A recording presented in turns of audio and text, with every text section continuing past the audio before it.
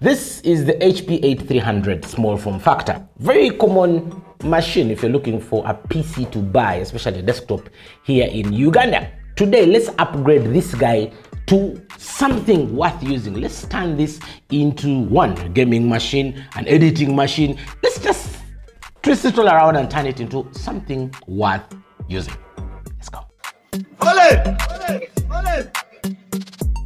Now, when you're looking for a desktop to buy in Uganda, high chances you're going to land yourself one of these tiny machines. Even if you're not in Uganda, whatever country you're in, you will always have access to one of these small form factor HPs. Reason being, they really sold well and they did really well in the corporate environment. Now, many of them are being sold off for cheap, so you can always find one really cheap. So if you get one, good. Now let's get straight into the internals of this machine. How are we going to upgrade it to make it, able to play some good games and also able to do some video editing? Basically, just beef up the internals.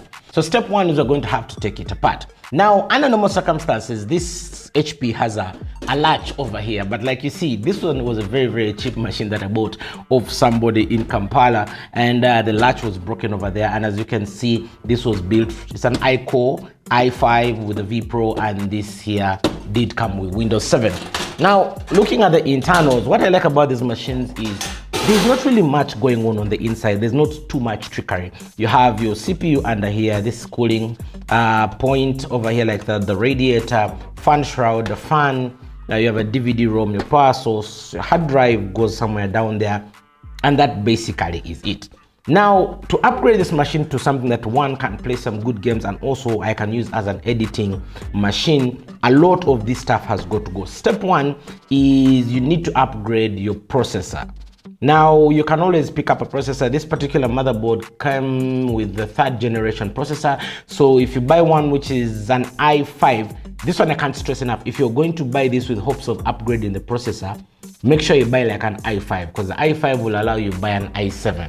If you buy the dual core versions, most times it's a hit and miss. Sometimes you find the socket does not support it. So in this particular case, we have an i5, and I already did manage to upgrade it to an i7. For the process of that, it's actually very simple. This, you take this bit out, this fan shroud. This is your fan over here that's supposed to blow wind in that direction, and then you take this bit off with 4 screws. That gives you access to the processor under it. Remove it, swap it out. Now, you need to know what you're doing here. In case you don't know what you're doing when swapping out processors, one, either you just let it be, or two, watch very many YouTube videos and be very careful with that. You don't want to damage the pins on the socket of the motherboard, and again, you also don't want to damage your processor. But it's actually very simple. 4 screws and some paste, and you change out the processor. If you don't have money to upgrade processor, you can as well just stick to the i5 you have. But processors for these generations of machines have really become a lot cheaper. Now, next, what we are going to do is, let's just take this a little bit apart. If you notice now, once we do this, this here is your power supply. This here is your hard drive. Now, this hard drive here is your ordinary mechanical hard drive, not the spinning one. This here is very slow, so you're going to have to upgrade things a little bit. And then, if I lift this up here, also you notice this is a DVD-ROM. When was the last time you had anybody give you a physical DVD? So you're going to be using these ports here, these connectors, to upgrade to something else. So now let's get to the juicy bits of the whole equation. First of all, advantages: our motherboard can take a maximum of 32 GB RAM. Now, the 32 GB RAM can easily fit into these 4 slots. We have 1, 2, 3, and 4 slots over here for RAM. So we can always push it up to 32 GB. Now, since I'm working on a budget, I won't be able to push it all the way to 32 GB, but we do have some RAM. Now, these particular RAM chips here, I have 2, and I think this is yes, this is 2, that is 2. Yeah, basically I have 2 GB across all boards, so that will be 2, 4, 6, 8. So as for now, as we build this, I am putting in 8, but eventually what I will do is I'll start upgrading these slots to 8 single 8 RAM slots one by one. Reason being is getting a single 8 chip is quite hard, and this is DDR3. So yeah, DDR3 RAM, so getting it in a single 8 sometimes is tricky, but if you can get it in 4s, that also does. So to do 4, 8, and then you 4 another 4, 8, making it 16. But what I'm going to do is just simple, just keep swapping them out one by one, 2 and 8 to fit the RAM in. all you have to do is look at this notch over here and follow it with that notch over there. Now we're just going to slide that in. There we go. Now, of course, I'm upgrading this, I'm updating this, adding in a little bit more RAM. Originally, it came with just 1 GB RAM slot, and trust me, that was too slow. Windows would take like a really long time. You'd boot up Windows and even go and have tea and come back and snatch it done loading. That's how slow it was.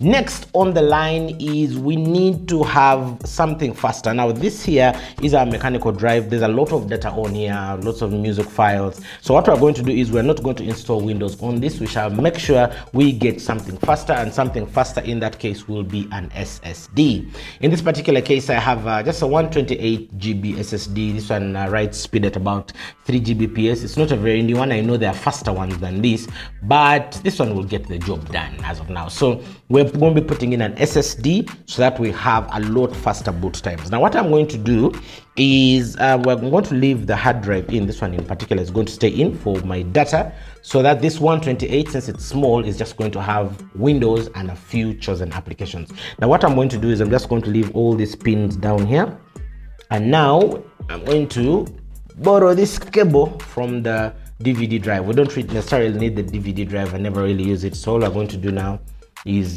plug that in here, plug that in there. Okay, good. And then I'm just going to casually slot that in here. Let me just make sure these pins are okay. There we go. Just going to slot it under there, make sure it is sitting well. Since I don't expect to be moving the computer all over the place, just sliding it there should do the trick. And now we can rest this back down, being careful not to break anything. Okay, that has locked in position, and now we can put back our power supply into position as well. Good, that too has locked in position.